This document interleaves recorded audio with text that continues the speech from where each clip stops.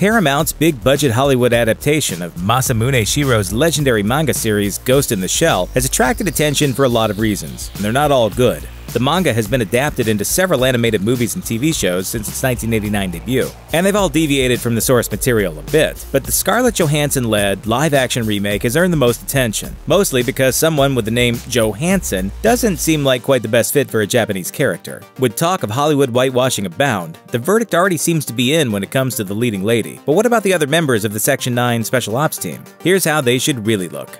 The Major Motoko Kusanagi is a cyborg whose only organic parts are her brain and spine.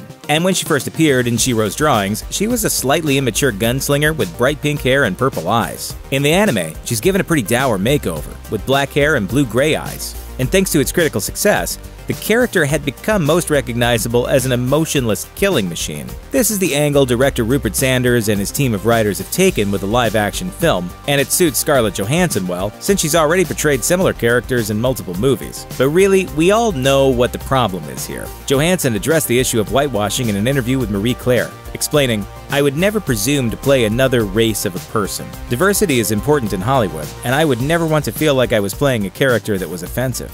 So, while there's no shortage of Japanese actresses with blockbuster experience who could have taken the role, and Johansson isn't terrible to look at, it's just not true to the source material. Batou. Section 9's lead investigator Batou is the franchise's most prominent male character, and that's never changed. The same can't be said of his appearance, however. He's had a shaved head and a ponytail on occasion, though the short-tempered gearhead is best known for his white crew cut. Hollywood has opted to keep Batou short and trim, just as he was in the 1995 anime. And they've also kept one of the character's most defining features, Batou's cybernetic eyes. These disc-like objects bulge comically when Batou loses his cool in the manga, which actor Pilu Aspeak based his portrayal of the character on, rather than the anime. The live-action version of Batou is a pretty solid match for the manga version, while anime Batou is more of a towering jarhead, a man with a long face that gives nothing away. Aspeak pulls off the hairstyle and manages to not look stupid with the cybernetic eyes, though for a perfect score, he probably should have spent more time in the gym. Aramaki.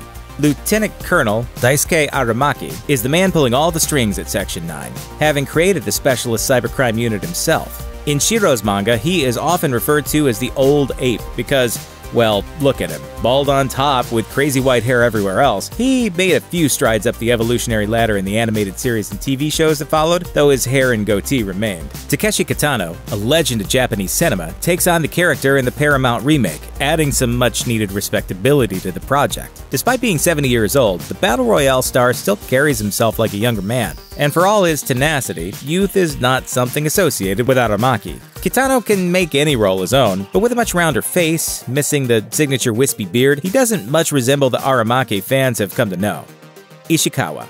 Chain-smoking tech whiz Ishikawa isn't the most prominent member of Section 9, but he served with both the Major and Batou. The cyber warfare expert started out with a black bushy beard and an unkempt mess of hair in the first manga volume, and he remained rough and ready in anime adaptations. As the oldest field operative on the team, Ishikawa has always been characterized as a little haggard and less powerful than his allies, only joining a fight when it's absolutely necessary. Australian newcomer Lazarus Raturi doesn't exactly fit the bill at first glance, mostly because he only recently hit his 30s and he looks to be in pretty decent shape. For most roles, this would be a good thing, but it also puts him at odds with the traditional scruffy image of Ishikawa, who looks every bit his age and is fond of cigars and whiskey over fitness. Togusa.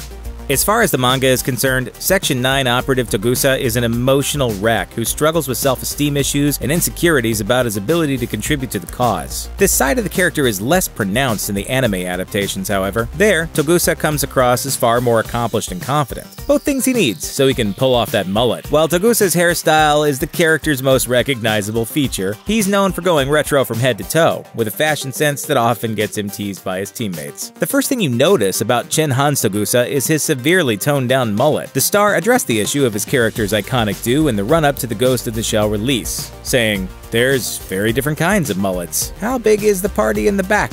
Rest assured, fans, we're going to have the mullet." While the actor insisted that the family man side of Togusa would be respected, he isn't much of a visual match.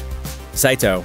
As nothing but a supporting character in the manga series, Saito didn't even get an appearance in the 1995 anime. It wasn't until the Ghost in the Shell standalone complex TV series that his character became something more, as Section 9's sharpshooter. Their version of Saito is a former mercenary who lost his left eye to the Major in battle, before later joining her at S9 and having it replaced with an enhanced one. Saito's most distinguishing feature is his Hawkeye, which links with satellites to allow him unparalleled accuracy with his long-range weapon. Paramount got it right when they decided to stick with his left eye patch in their remake, despite the English-language manga showing otherwise. That wasn't their only good decision regarding the character. Yutaka Izumihara's casting ticks all the boxes, including the signature Saito scowl, making him as close to a real-life Saito as you could hope for.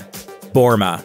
Like Saito, Borma was a minor supporting character in Shiro's work who never made it into the first anime, but returned for the second season of the standalone complex anime series. Unlike Saito, he's taken a huge detour from earlier depictions of the character for the big screen adaptation.